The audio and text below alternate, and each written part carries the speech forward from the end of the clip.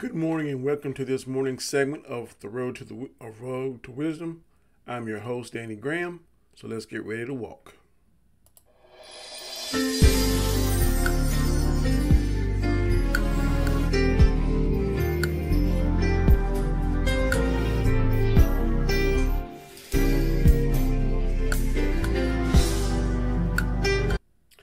Good morning, good morning. It's a beautiful Wednesday morning here in the state of South Carolina, and I'm your host, Danny Graham. Welcome to my show, The Road to Wisdom.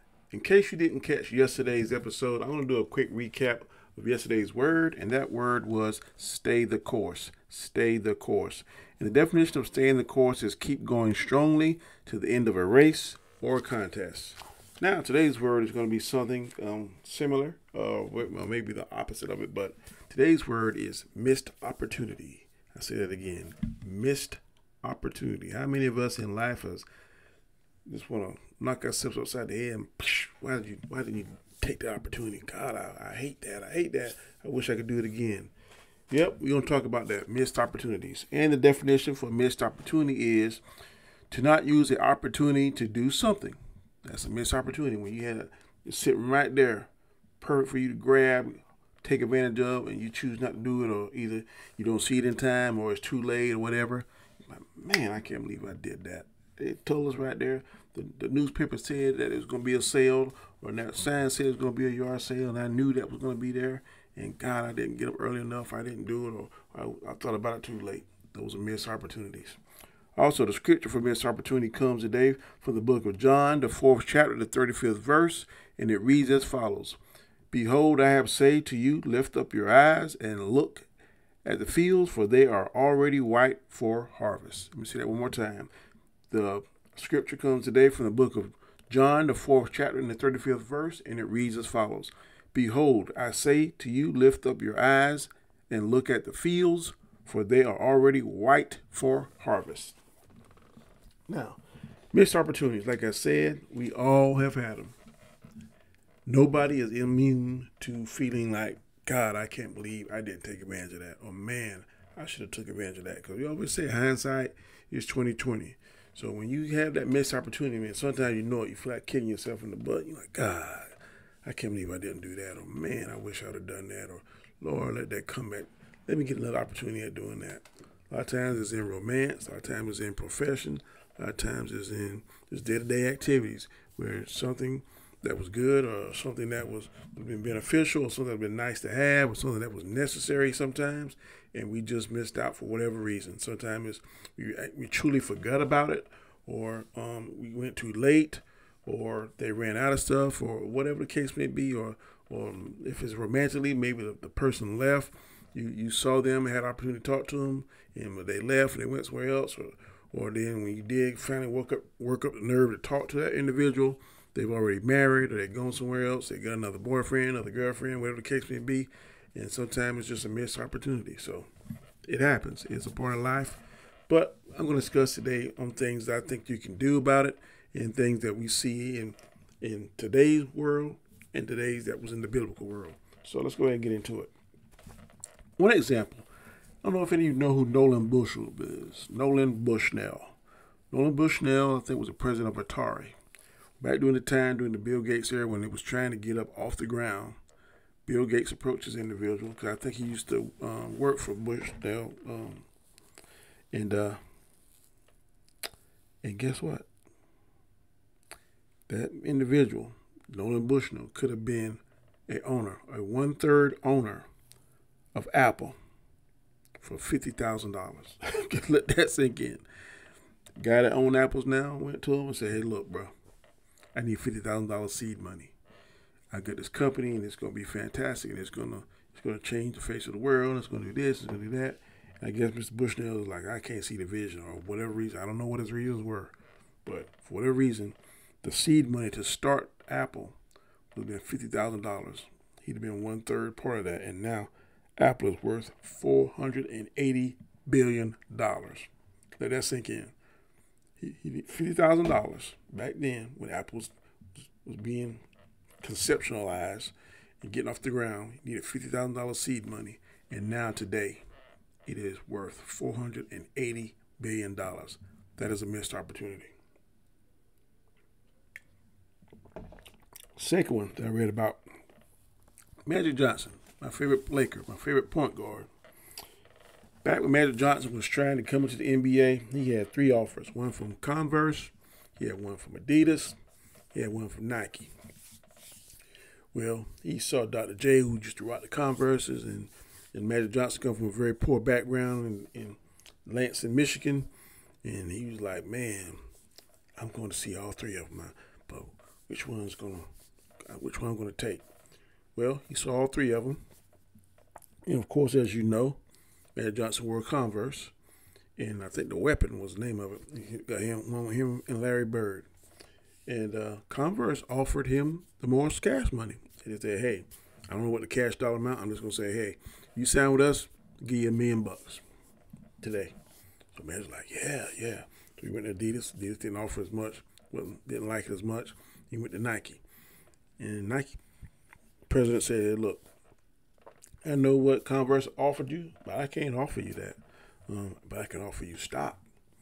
Imagine like, stock. Well, I guess he wasn't educated enough. His family just didn't know about that. He said, nah, I'm going to go ahead and take this $1 million over here. Well, guess what? He didn't take the stock from Nike. And now Nike is worth whatever it's worth. But Magic Johnson single-handedly lost $5 billion because he didn't take that stock. And he talks about it on the show called All That Smoke. It's a podcast. Go to YouTube, punch in All That Smoke. It's hosted by, what are the 2 names? I can't think of the names, but one used to be, they're former basketball players. One used to play for the Lakers, the other one used to play for San Antonio Spurs. 2 ex-basketball players, and it's called All That Smoke. And just click on YouTube and watch that podcast. They had Magic Johnson on there, and he said he lost about $5 billion because he didn't take the stock option. And to another quick one too. Michael Jordan and Charles Barkley used to be good friends, and Charles Barkley had a similar shoe deal with Nike. I can't think what the Barkleys were called. They had a particular name. What Air Forces? It was something. But anyway, while Charles was making this deal, him and Mike was talking. Mike said, "Look, you don't need all that money. How much money do you need? Take half the money. I think let's just say they offer him $2 million. Michael said, look, you take half that money, Charles. You take the other one in stock options.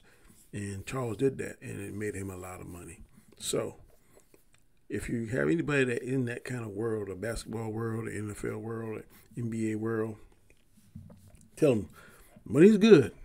Money is king, but some of these big companies, you take their stock options because when that thing starts doubling and redoubling and tripling and quadrupling and all that kind of stuff, your money is going to expand and grow exponentially. So just make sure. Missed opportunities. That's what I tell you, boy, Magic Johnson was sick. Magic Johnson's almost nearly a billionaire now, but he would have been a billionaire several times over had he taken the time to research those stock options. And the last one I'm going to talk about in today's world is Colonel Sanders. Colonel Sanders was turned down 1,009 times. Let that sink in. You go door to door. I'm just going to use that example. You go into door to door. Hey, my name is Colonel Sanders, and I'm going, no. My name is Colonel Sanders, I'm going, no. Hey, my name is Colonel Sanders, I got this chicken. No. My name is Colonel Sanders, I got this chicken. It's fantastic. I'm sorry, sir, we're not looking for that. Okay, thank you. Ma'am, I got this chicken. It's fantastic. It's an ancient, it's an old recipe from the family. No. 1,009 times you get no. That would make anybody disheartened, I think. I'm like, oh, my Lord. Maybe this ain't for me. Maybe I meant to do this. But he kept on, and he went to that 1,010th door or person, and the individual said yes. And guess what happened? Colonel Sanders sold his company for $2 million, the rights, $2 million. And now today, KFC, Kentucky Fried Chicken, is worth $28 billion.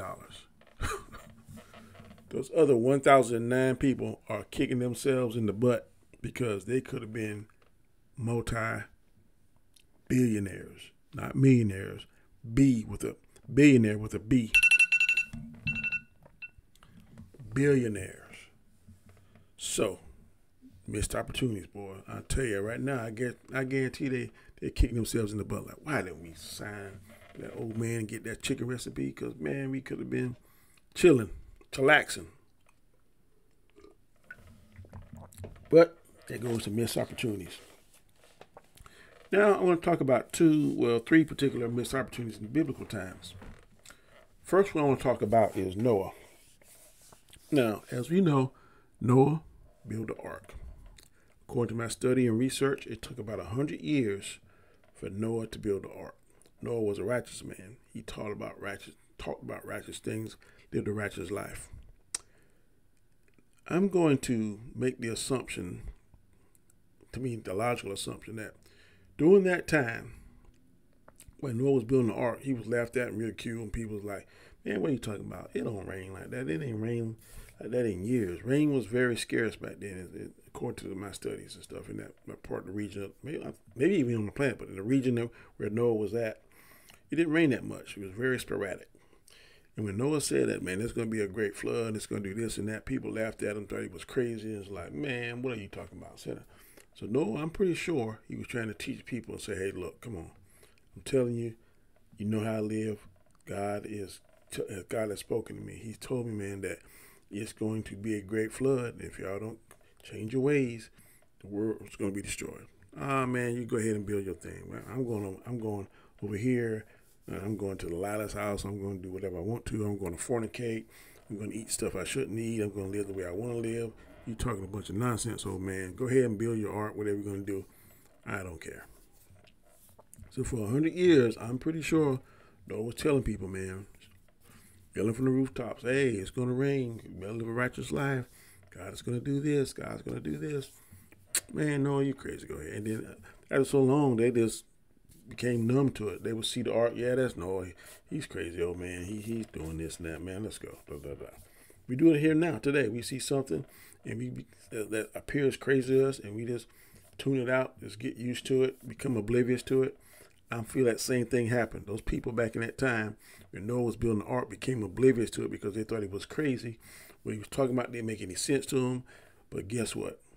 Noah knew what he was talking about. And when that rain started, I guarantee you, they were like, oh boy, we in trouble. Missed opportunity. 100 years. Noah probably proclaimed and said, look, y'all need to get your lives right. You need to do what you're supposed to do because God's going to have this flood. When it started raining, that was missed opportunities. All those 100 years that it took, and they start seeing them animals come 2 by 2. I guarantee you, things start to get tight. But again, missed opportunity. Didn't take the time. And what did that missed opportunity cost them? It cost them their lives. Let that sink in. Cost them their lives. Second biblical example I want to talk about, Sodom and Gomorrah. We all know how bad and how evil Sodom and Gomorrah was, and that Lot was the only one, Lot and his family were the only one that God spared out that city. It is logical for me to think that God gave Sodom and Gomorrah more time to repent. People had to repent, but they were so sinful, they were so unrighteous, just so evil, they wanted to do their own things, didn't listen to God.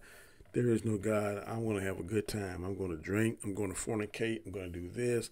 I'm going to sleep with same sex. I'm going to do this. I'm going to bestiality, idolatry, whatever you could name. They were doing in Sodom and Gomorrah, having a good old time, didn't care, just doing all kind of stuff that was listed as abomination. Not my word. It's in the Bible, biblical word, abomination. Things they were doing. God sent His angels to Lot. Said, look, we're about to destroy this place. God is about to destroy it. You need to get your family and get up out of here.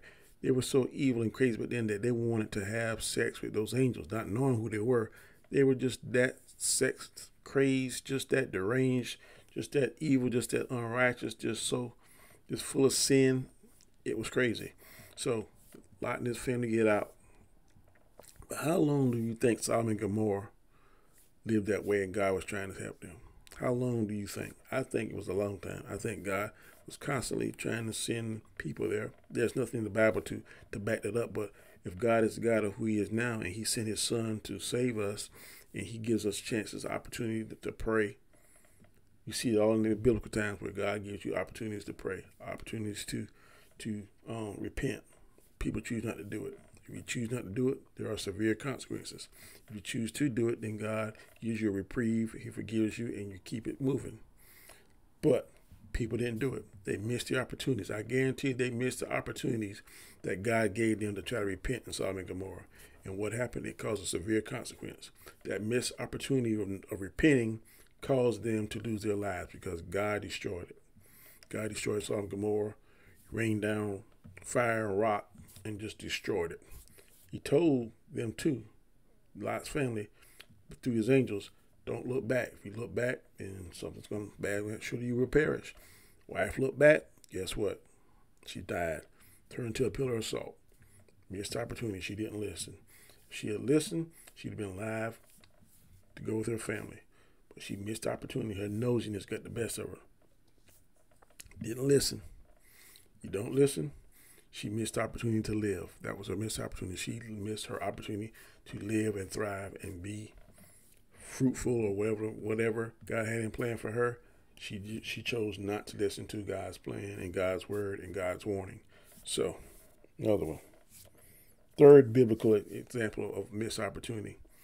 When Jesus was crucified on the cross, there were two thieves, one to the right of him, one to the left of him. One name was Saint Dismas. I know I'm probably mispronouncing it. That was called the good thief. The other one was Justus. It was called the unrepentant thief.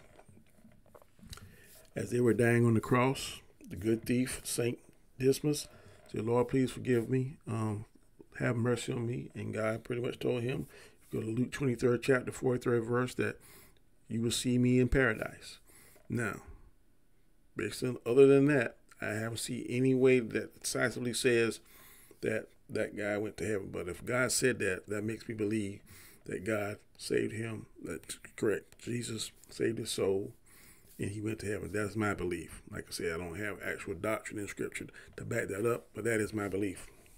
The other one, he was unrepentant. He was saying that Jesus, pretty much from my understanding and from my reading, that if you are the Son of God, then you can make all this start happening. You can save us and take us down from this. Stop this pain and suffering. He didn't do it. Jesus and God had a plan, but he did not repent. He did not ask God for forgiveness. And I think, and based on what the doctrine and everything else I read in the Bible, that if you don't repent and you die and your soul is not saved, then your eternal place is hell. I mean, I'm just going by what I've read, what I've learned. But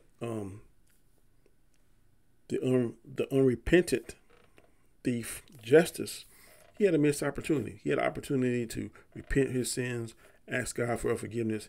He chose not to. So I think that it cost him his eternal soul. I think that he probably went to hell. I mean, I don't mean to be blunt about it, but based on what I read, based on my beliefs, based on what the Bible is saying, that is what I believe. He had that. To me, it was definitely a missed opportunity. The other guy took advantage of the opportunity. Saint Dismas, he took advantage of the opportunity and repented his soul and repented, asked God forgiveness. God granted him. God said, like I said, go to the book of Luke, the 23rd chapter, 43rd verse, and it tells you what God says. That pretty much that I will see you in paradise. I'm paraphrasing. So, 3 examples of missed opportunities in the Bible. I'm going to go ahead and give you 4 tips to overcome regret over missed opportunities. 4 tips to overcome regret over a missed opportunity. First one is own it and learn from it. If you miss an opportunity, there's no need to sit there and sulk and complain about it, be mad about it. Just say, own it. God, Danny, I messed up. I missed that opportunity. I had an opportunity to go there and get that car or go there and get this promotion. I had an opportunity to put in for it. I could have possibly get that job, that promotion. I had an opportunity to go to college. I could have get that degree, which could get me a better paying job. I missed that opportunity. I could have did this. I could have done that. You just got to own it and learn from it. And then just say, look, if that set of circumstances presents itself to me again, I'm going to make sure I take advantage of it. You have to do that. You can't sit there and worry about it and sulk about it and be complaining about it and woe is me. No.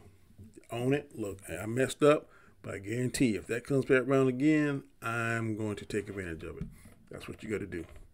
Second thing you got to do, look for the next opportunity. Hey, if this one passed you by, look for something better. Go online. If this job passed you by, go online and look for another job. Go online and look for this. Or go online and look for that. Or if you see another time somebody you want to meet, like for instance, me and my wife went to go see Prince when he was alive. And it was a missed opportunity. We had the money. He was going to come into the local town we were at. But he died before we could see him again. A missed opportunity. So I'm just using that as an example. But guess what? If you want to see somebody in concert or whatever, or see a movie or whatever, and you missed it, then guess what? Look for the next time. Like prime example, I go and watch a lot of movies based on what I do on my other channel. And I like to go opening nights if it's going to be a good movie. But sometimes if I go too late or if I don't order the tickets enough, I go there expecting and hoping, have fingers crossed that I get a seat. And then sometimes it be sold out. But guess what? I look for the next show. I look for the next opportunity to watch it again. So if I miss the first opportunity to watch it, sometimes it can hurt how fast I can put out a review or a response to the movie I saw. Then I make sure I try to get the next show, the next available show. I look for the next opportunity to watch that, so I still can watch that movie and give a informed, intelligent review of that particular movie. Same thing in life. If you miss out on an opportunity, just look for the next one. Next thing you can do, next tip to overcome regret over missed opportunities is prepare questions for the future.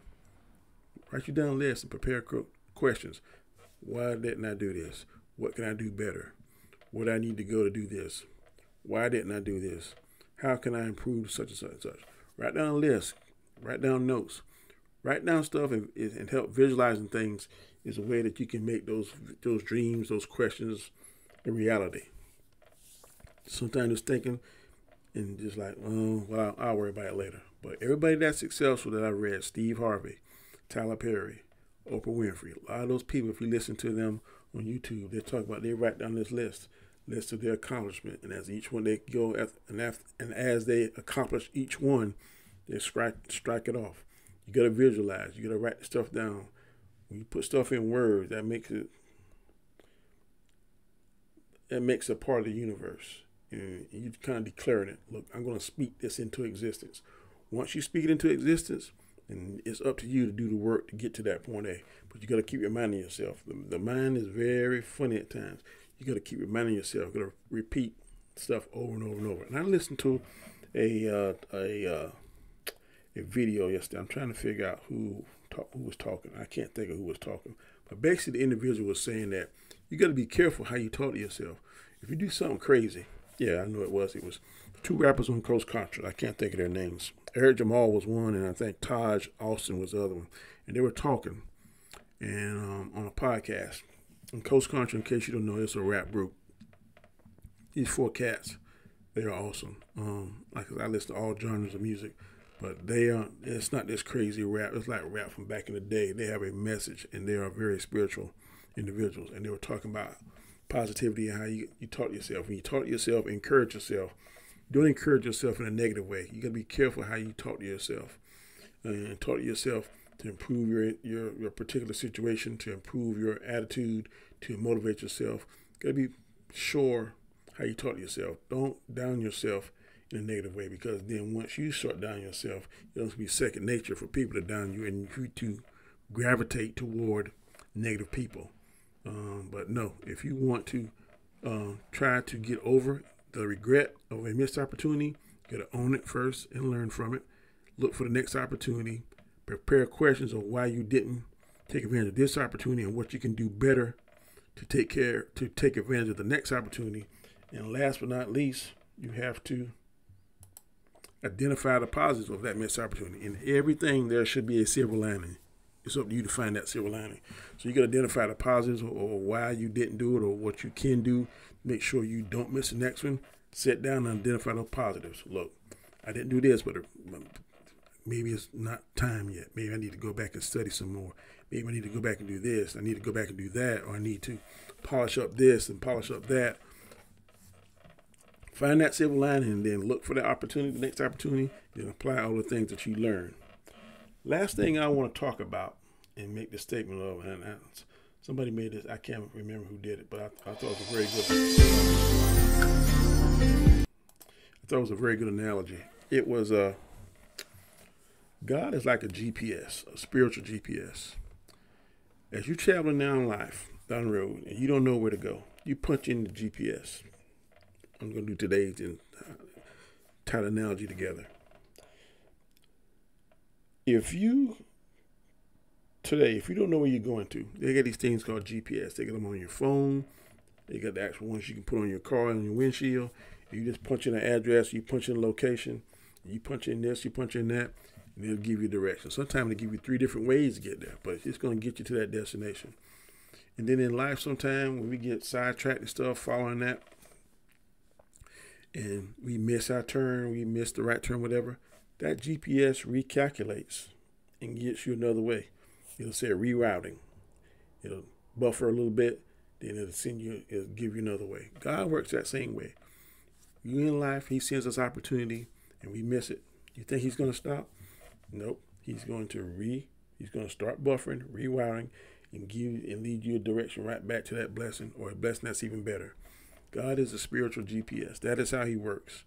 Just because you miss a turn, just because there's an accident, just because there's whatever the case may be in the real world, that GPS will find your way. It'll warn you. Sometimes it'll warn you there's a wreck ahead, 2,000 feet, whatever, or there's a faster route, or there's a this, or there's a that. It tells you. My GPS will tell you there's a faster route. It'll cut you off 2 or 3 minutes, or there's a wreck this way, or there's police running radar this way, or the exit is about to come to the right, or the exit is going to the left, or you turn 3,000 feet or 200 feet, turn left, 300 feet, turn right. God does the same thing. He does the same thing. We just have to listen. We pray to God. That's how we activate the GPS, the spiritual GPS, which is God.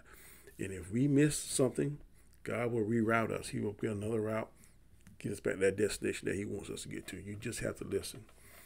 He'll tell you when to turn. He'll tell you when that this you need to do this, you need to do that. You have to listen. Prayer is the way to activate the GPS, but God is like a spiritual GPS. I thought that was a very cool analogy. Well, that is my 2 cents on this particular word. I hope that it definitely touched you. I hope it resonated with you, and I hope that you would definitely come back and join me tomorrow. If you have not ever seen me before on this platform, I'm going to ask you to do a few things for me. First thing I'm going to ask you to do is please subscribe to my channel. Second thing I'm going to ask you to do is please hit that notification bell, because I don't want you to miss any material that I upload in the future. 3, I'm going to ask you to hit that thumbs up, that like button. 4, I'm going to ask you to leave a comment. If you leave a comment, I will definitely read it and get back to you. 5th thing I'm going to ask you to do is watch my videos in its entirety from the start to the finish. And I'm going to leave you with this quote about missed opportunities. Opportunity is missed by most people because it's dressed in overalls and looks like work. I definitely going to put that on a t-shirt. That is awesome. Opportunity, or missed opportunity, by most people, opportunity is missed by most people because it's dressed in overalls and looks like work. Don't miss opportunity because you think it's going to be hard work. That's crazy. That's laziness. And that's a word for another day. But I am your host, Andy Graham. This is my show, Road to Wisdom. I thank you all for coming. Y'all have a fantastic day. Be blessed. And I will see you tomorrow. Have a good day.